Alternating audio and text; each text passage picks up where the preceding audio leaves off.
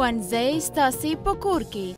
السلام علیکم ګرانو او ګلالیو زده کوونکو، زه انجینر محمد آغا مبارز یم. ښوونځی ستاسو په کور کې خپرونې ته ښه راغلاست. ګرانو او ګلالیو زده کوونکو، په تیر ساعت کې مونږ د لوګاریتم د قوانینو د خطي انترپولیشن او همدارنګه په نورو موضوعاتو خبرې وکړي. نن ورځ موږ د لوګاریتمي او اکسپوننشيل معادلو یا د نمایي معادلو په حل باندې خبرې کوو. مخکې له دې چې مونږ اکسپوننشيل معادلې یا لوګاریتمي معادلې حل کو، لومړی راځو اکسپوننشيل معادلې تعریفوو. هغه معادلو ته ویل کېږي چې مجهولې په توان کې وي. ټولې هغه معادلې چې د هغوی مجهول په توان کې وي، داسې معادلو ته اکسپوننشيل معادلې وایي. د دې معادلو د حل لپاره به ګلالیو زده کوونکو تاسو دوه کارونه ترسره کوئ. اول دا چې تاسو به په دې سوال باندې داسې یو عملي اجرا کوئ تر څو د سوال اسانه او ساده شي. او دویمه عملیه دا ده چې په دواړو خواو کې باید قاعدې سره مساوي شي. او کله چې په دواړو خواو کې قاعدې سره مساوي شي، پس د دې قانون نه په استفادې چې قاعدې کله مساوي وي، توانونه یو د بل سره مساوي دي، د دې نه استفاده کوو او معادله حلوو. څنګه ګلالیو زده کوونکو؟ راځو اولنی سوال ته.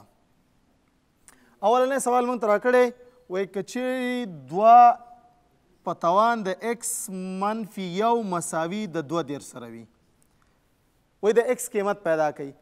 دا اکسپوننشیل معادله ده. ولې؟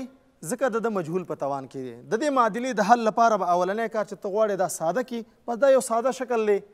دویم عملي چې ترسره کوو هغه دا دی چې په دواړو خواو کې قاعدې مساوي کوو. ښه ګلالیو زده کوونکو، څنګه به قاعدې سره مساوي کوئ؟ د دې لپاره د مساوات په دې لوري کې دغه عادت تجزیه کوو. چې دا عادت تجزیه کو، نو زه به داسې ولیکم چې 22 دا چې کله تجزیه کومه په 2 دا 14، بیا چې په 2 تجزیه کو 8، بیا چې په 2 تجزیه کو 4، بیا چې په 2 تجزیه کو 2، بیا چې په 2 تجزیه کو 1. نو پس موږ داسې کولی شو ولیکو چې 22 مساوي کېږي 2 په توان ده 1، 2، 3، 4، 5. 2 په توان د 5 سره. یعنې څه معنا؟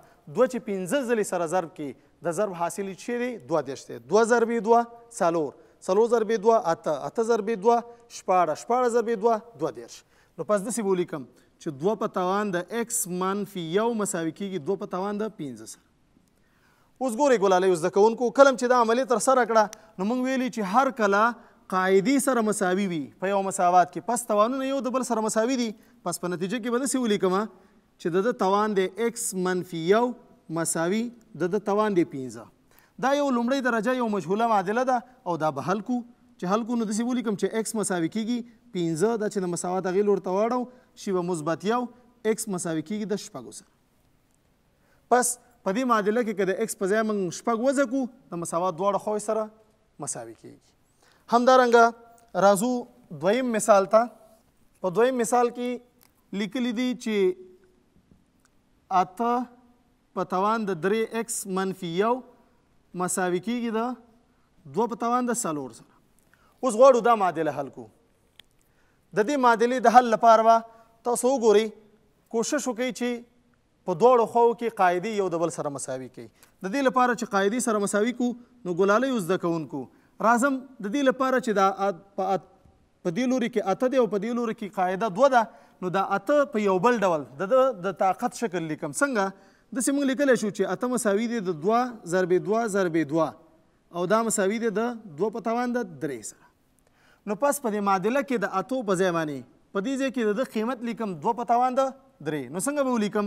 داسې به ولیکم چې 2 په توان د 3 کل په توان ده، دا توان خپل دی 3 ایکس منفي 1 مساوي کېږي 2 په توان د 4 سره. اوس راځو په طاقت کې موږ یو قانون لستی و. که چېرته یو عادت په څو توانونو رفع شوی وي، توانونه یې سره ضربو. نو به لیکم قاعده خپله 2، دا به راواخلم په ده کې به یې ضرب کړم. دې کې چې دا ضرب کو دا به شي 9 ایکس، دا 3 چې په منفي 1 کې ضرب کو منفي 3 مساوي کېږي 2 په توان د 4 سره. ګلالیو زده کوونکو تاسو وګورئ په دواړو خواو کې قاعدې یو د بل سره مساوي دي، پس توانونه یو د بل سره مساوي. نو پس داسې به ولیکم په نتیجه کې چې 9 ایکس منفي 3 مساوي کېږي د 4 سره. د دې ځای نه به 9 ایکس د مساوات دې لور ته پرېږدو، دا مساوي کېږي 4 ته یې راخوا دی، دا د مساوات هغې لور ته اړو مثبت 3. د دې ځای نه به 9 ایکس مساوي شي د 2 سره. کله چې دې حالت ته ورسو موږ اطراف تقسیمو د ایکس په ضریب چې د ایکس ضریب دی دلته 9 نو پس ایکس به موږ سره مساوي شي د 2/9 سره. معنا دا که چېرته په دې اکسپوننشل معادله کې د ایکس په ځای باندې په دې ځای کې تاسو 2/9 وضع کوئ او دواړو باندې په دواړو خواو باندې عملي اجرا کوي، دواړو خواو یو د بل سره مساوي کیږي. ښه اوس ګلالیو زده کوونکو په دې ستاسو په کتاب کې په فعالیت کې یو سوال راکړل شوی دی. دلته به ووایم دریم مثال داسې دی چې 14 ایکس په توان د ایکس جمع 1 مساوي کیږي 4 په توان د ایکس منفي 2. ګورئ ګلالیو زده کوونکو په دواړو خواو کې قاعدې نه دي مساوي، نو دې لپاره به په دواړو خواو کې قاعدې مساوي کړو او هر کله چې په دواړو خواو کې قاعدې یو د بل سره مساوي شوي نو پس توانونه یو د بل سره مساوي وضع کوو، یو ساده معادله په لاس راځي او هغه حلوو. څنګه د دې لپاره په لنډ ډول باندې که زه تاسو ته دا حل کړمه نو تاسو موږ که 14 تجزیه کړو د 14 د تجزیې لپاره موږ ګورو 2 ضرب 2 4 4 ضرب 2 8 8 ضرب 2 14 نو 4 وارې چې 2 ضرب کو د ضرب حاصل 14 کېږي. نو پس د دې 14 په ځای باندې داسې زه لیکم چې 2 په توان د 4 کل په توان د ایکس جمع 1 دا مساوي کېږي 4 لپاره. که تاسو وګورئ 4 تجزیه کوي دا مساوي کېږي د 2 په توان د 6 سره. معنا که چیرې موږ 6 ځلې 2 سره ضرب کو د ضرب حاصل 4 کېږي، پس د 4 په ځای باندې داسې لیکم چې 2 په توان د 6 کل په توان د ایکس منفي 2.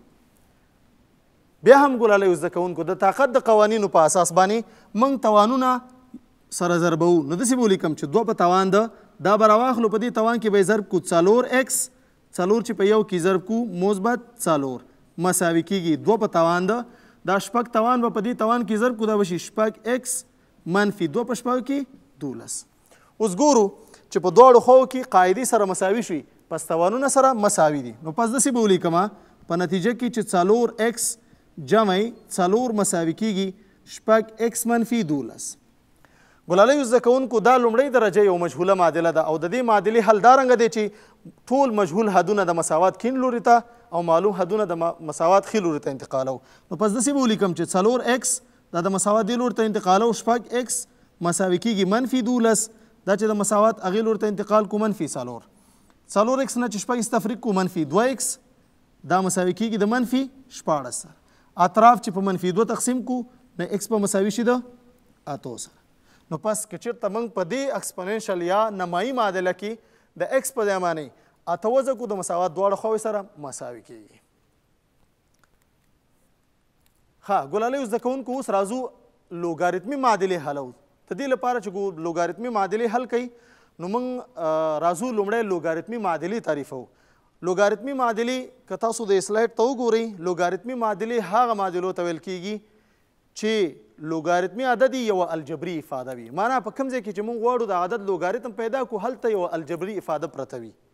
نو پس داسې معادلې چې سره چې تاسو مخامخ شئ نو دغې ته موږ وایو لوګاریتمي معادله. د دې معادلې د حل کولو لپاره به تاسو لومړی د لوګاریتم د قوانینو په اساس باندې لوګاریتم ساده کړئ او د ساده کول نه وروسته به لوګاریتمي معادله په اکسپوننشل معادله باندې تبدیله کوي. معنا دا چې لوګاریتمي معادله به اکسپوننشل شکل ته واړئ او چې کله د اکسپوننشل شکل ته واوښتېده نو موږ د اکسپوننشل معادلو په حل باندې پوهېږو. همدا اوس هم ولوسته نو په همدې ډول باندې اجرا کوو. څنګه اوس راځو د دې لپاره یو مثال کار کوو. مثال یې موږ ته راکړی وایي لوګ د ایکس مربع منفي 1 مساوي د 3 سره. دلته قاعده د لوګاریتم ده 2. دا یو لوګاریتمي معادله ده. ولې د لوګاریتمي عدد په ځای باندې الجبري افاده راکړل شوې ده. نو د دې لپاره د دې معادلې د حل نه مقصد دا دی چې دلته د ایکس په ځای باندې داسې قیمت پیدا کړه چې د ایکس په ځای باندې دلته وضع کړو هغه مربع کړو یو ته تفریق کړو او د 2 په قاعده باندې د هغه لوګاریتم واخلو او مساوي له 3 سره شي.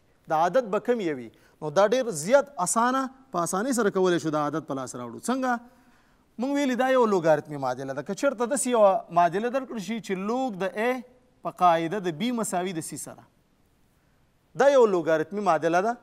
غواړي د اکسپوننشل شکل ته یا د نمایي معادلو شکل ته واړئ نو دا مساوي کېږي ا مساوي کېږي بي په توان د سی سره. په همدې باندې همدا قانون تطبیقوو. نو څنګه لیکمه داسې به ولیکم چې اکس مربع منفي 1 مساوي کیږي دا قاعده 2 په توان د 3 سره. اوس وګورئ دا ډېر ساده شکل دی د معادلې. دا معادله حل او څنګه اکس مربع منفي 1 مساوي کیږي 2 په توان د 3 آفرین 8. د دې ځنه به اکس مربع منفي 1 دا مساوي کیږي 8 تیار اخواله دا د مساوات هغې لوري ته انتقالو مثبت 1. د دې ځنه اکس مربع مساوي کیږي د 9 سره د دواړو خواو نه چې جذر واخلو نه اکس به مساوي شي د مثبت منفي 3 سره. که چېرته موږ په دې لوګاریتمي معادله کې د اکس په ځای باندې مثبت 3 او منفي 3 وضع کړو د مساوات دواړه خواوې به یو د بل سره مساوي شي. ها ګلالیو زده کوونکو که تاسو د کتاب دغې سوال ته راشئ دا کتاب کوم ځای کې چې سوال ورکړی دی هلته د ده لیکل داسې لیکلي چې لوګ د اکس په قاعده د 15 منفي په کتاب کې دا غلطي موجوده ده. دلته دا د منفي علامه نه ده بلکې دا د مساوي علامه ده چې وروسته یې په حل کې سم کړی. دویمه خبره دا ده چې هلته دغه عدد علامه هم منفي ده خو ولې د سوال په حل کې بیا دا علامه بالکل صحیح کړي. نو که تاسو سره خپل کتابونه موجود وي تاسو لومړی دا سم کوئ. لوګ د اکس په قاعده د 15 تحت جذر منفي داسې لیکلی نه منفي نه ده بلکې دا د مساوي علامه ده.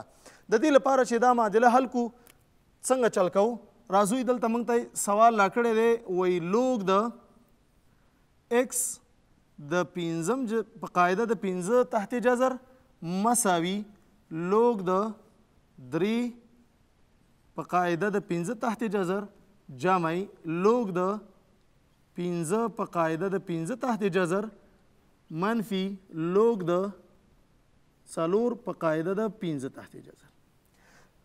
د دې سوال نه مقصد دا دی چې د اکس لپاره ته داسې قیمت پیدا کا چې د مساوات دواړه خواوې سره مساوي شي. ګرانو او ګلالیو زده کوونکو غواړو چې دا حل کړو نو د حل لپاره موږ راځو یو یادونه کوو. هغه یادونه داسې موږ د لوګاریتم په قوانینو کې ولوستل که چېرته 2 عددونه د ضرب په حالت کې راکړ شوي موږ کولی شو دوی د حاصل جمع په شکل باندې ولیکو او د هر یو ځان ته لوګاریتم واخلو. څه معنی زه تاسو ته دلته د یادونه کوم د هغې داسې که چېرته داسې راکړل شوي چې لوګ د اکس ضرب وای په قاعده د ا نو دا مساوي دی د لوګ د اکس په قاعده د ا جمع لوګ د وای په قاعده د ا. همدارنګه که چېرته داسې راکړل شوي چې لوګ د اکس پر وای په قاعده د ا حاصل تقسیمو دا مساوي دی د لوګ د اکس په قاعده د ا منفي لوګ د وای په قاعده د ا سره. نو د همدغه 2 قوانینو په مرسته باندې دا حلو. څنګه که موږ دلته وګورو حاصل ضرب موږ د حاصل جمع په شکل لیکلی خو که موږ ته حاصل جمع راکړل شي موږ کولی شو دا د حاصل ضرب په شکل ولیکو. نو پس څنګه به ولیکو ولیکم چې لوګ د اکس په قاعده د 15 تحت جذر مساوي کیږي. تاسو وګورئ ګلالیو زده کوونکو دغه دواړه عددونه د دوی لوګاریتمونه د جمع په شکل دي نو پس موږ کولی شو دا دواړه عددونه د حاصل ضرب په شکل ولیکو د دې قانون نه په استفادې. نو څنګه به ولیکم داسې به ولیکم چې لوګ د 3 ضربي 15 په قاعده د 15 تحت جذر منفي دا به خپله ولیکم لوګ د 4 په قاعده د 15 تحت جذر. د دې ځنه به لوګ د اکس په قاعده د 15 تحت جذر دا مساوي کیږي لوګ د 3 پنځو کې 15 په قاعده د 15 تحت جذر منفي لوګ د 4 په قاعده د 15 تحت جذر. اوس ګلالیو زده کوونکو تاسو یو بل قانون نه استفاده کوئ او هغه څنګه موږ ویلو که چېرته حاصل تقسیم راکړل شوی وي موږ دا د حاصل تفریق په شکل لیکو. اوس د حاصل تفریق په شکل راکړل شوی موږ یې د حاصل تقسیم په شکل لیکو. نو څنګه به ولیکم دا به مساوي شي لوګ د دا دواړه د حاصل تفریق په شکل دي نو داسې به ولیکم چې 15 پر 4 په قاعده د 15 تحت جذر. اوس که وګورو په دواړو خواو کې د لوګاریتم قاعدې سره مساوي دي نو پس موږ یو چې لوګاریتمي عددونه هم سره مساوي دي نو پس په نتیجه کې به داسې ولیکم که نه چې اکس مساوي کیږي د چا سره آفرین 15 پر 4 سره. ښه ګلالیو زده کوونکو یو بل سوال دی غواړو دا حل کړو. دا څه رقم دی داسې دی لیکلی دي چې لوګ د 3 په توان د 2 اکس جمع 2 په قاعده د 3 دا وایي مساوي دی د اکس جمع 1 سره. غواړو دا لوګاریتمي معادله حل کړو. د دې لوګاریتمي معادلې د حل لپاره موږ کوشش کوو چې دا معادله د اکسپوننشیل معادلې په شکل ولیکو. نو چې دا زه غواړم د اکسپوننشیل معادلې په شکل ولیکم نو داسې به ولیکم که نه چې لوګ دا لوګاریتم. اوس غواړو ګلالیو زده کوونکو چې دغه لوګاریتمي معادله حل کړو، معنا د اکس قیمت پیدا کړو. نو پس د دې لپاره چې دا حلوو نو د حل لپاره به څنګه چلو کړو؟ دغه لوګاریتمي معادله به د اکسپوننشیل معادلې په شکل ولیکو. څنګه؟ داسې به ولیکم چې 3 په توان د 2x جمع 2 مساوي کیږي. دا قاعده ده 3 په توان د x جمع 1. ګورئ ګلالیو زده کوونکو دا لوګاریتمي و، دا د اکسپوننشیل شکل شو. د دې لپاره چې دا ساده کړو نو داسې به ولیکم چې 3 په توان د 2x جمع 2 دا د مساوات دې لوري ته راړو منفي 3 په توان د x جمع 1 مساوي 0. ښه ګلالیو زده کوونکو دلته یو څه ساده عملي ترسره کوو. څنګه ساده عملي؟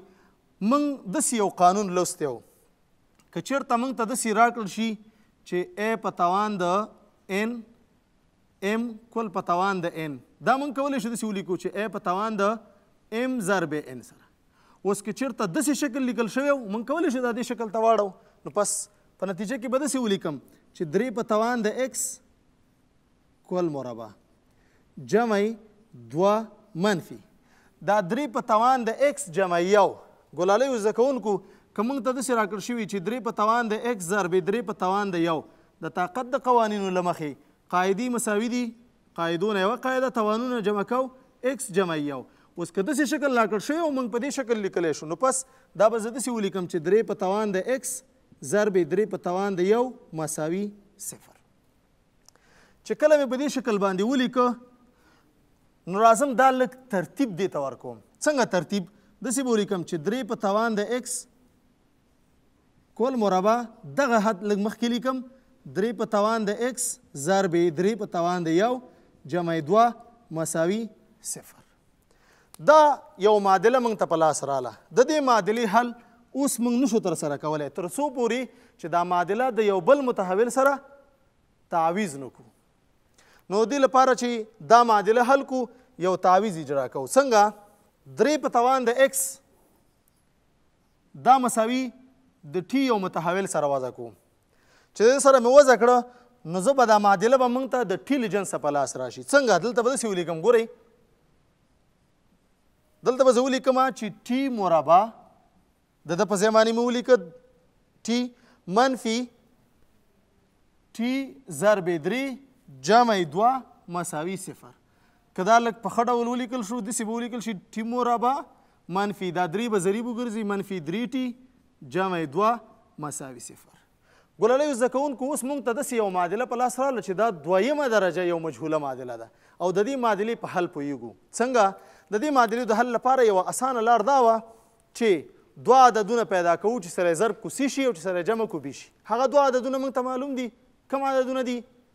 آفرین، منفي 1 او منفي 2. نو پس زه به داسې ولیکم چې ټي مربع منفي 3 ټي جمع 2 مساوي کیږي ټي منفي 1 قوس او ټي منفي 2 بل قوس مساوي 0. اوس که دا دواړه قوسونه یو د بل سره ضرب کوي د ضرب حاصل نه دا معادله جوړیږي. راځو دا معادله به د ټي لپاره حل کړو. څنګه به ولیکم؟ هر یو قوس بیل بیل مساوي له 0 سره ټي منفي 1 به مساوي له 0 سره شي د دې ځای نه به ټي مساوي شي د 1 سره. د ټي لپاره یو حل په لاس راغی یو. اوس راځو د ټي لپاره بل قیمت چې پیدا کوو نو دا بل قوس مساوي له 0 د دې ځای نه به ټي مساوي شي د 2 سره دې ته وایو دویم جذر. ګورئ ګلالیو زده کوونکو دا معادله موږ د ټي لپاره حل کړه خو زموږ په اصلي معادله کې په اصلي لوګاریتمي معادله کې زموږ متحول چې دی هغه x دی. موږ د x لپاره لا تر اوسه قیمت نه دی پیدا کړی نو همدا قیمتونه به راواخلو په دې تعویض کې به یې وضع کړو. کله چې په دې تعویض کې دا قیمتونه وضع کړه د x لپاره موږ ته قیمت لاس ته راځي. چې کله قیمت په لاس راغی موږ کولی شو په دې معادله کې وضع کړو لوګاریتمي کې او دواړه خواوې یو د بل سره مساوي شي. نو داسې به ولیکم چې کله دلته وضع کړم 3 په توان د x دا به مساوي کړم د ټي 1 سره. د دې ځای نه به دا مساوي شي د ټي 1 قیمت دی موږ سره 1. ګلالیو زده کوونکو د دې یو بل شکل زه لیکم هغه داسې دی چې 3 په توان د 0 هر عدد په توان د 0 مساوي کیږي له 1 سره. که تاسو وګورئ په دې دواړو کې قاعدې مساوي دي نو پس توانونه یو د بل سره مساوي کیږي نو پس ایکس به موږ سره مساوي شي د صفر سره دته به ووایم ایکس یک د ایکس لپاره یو قیمت په لاس راغی. اوس راځو دویمه خبره موږ تعویض وضع کړی و چې درې په توان د ایکس مساوي له ټي سره د ټي لپاره موږ ته یو بل قیمت لاسته راغلی دی چې هغه دی دوه دته به ویم دا مساوي دی د ټي دوه سره نو دا ټي دوه موږ سره قیمت دی دوه نو پس وبه لیکم چې درې په توان د ایکس مساوي کیږي د دوه سره. اوس د دې لپاره چې د ایکس قیمت په لاس راوړم دا موږ سره اکسپوننشيل یا د نمایي معادلې شکل دی نو پس دا به لوګاریتمي شکل ته بدل کم نو داسې به ولیکم چې لوګ د دې ځنه چې غواړم ایکس پیدا کم نو ایکس په مساوي شي د چا سره لوګ د دوه په قاعده د چا درې سره دته ووایم د ایکس لپاره دویم قیمت. دا ګلالیو زده کوونکو د اکسپوننشیل او لوګاریتمي معادلو حل. ښه ګلالیو زده کوونکو خدای دې وکړي چې تر دې ځایه به د لوګاریتمي معادلو او اکسپوننشیل معادلو په حل باندې پوه شوي یاستئ. ګلالیو زده کوونکو راتلونکی درس به زمونږ د لوګاریتم نه په استفادې د دوو عددونو د حاصل ضرب لاسته راوړل د دوو عددونو حاصل تقسیم لاسته راوړل او همدارنګه د یو طاقت لرونکي عدد محاسبه باندې خبرې کوو.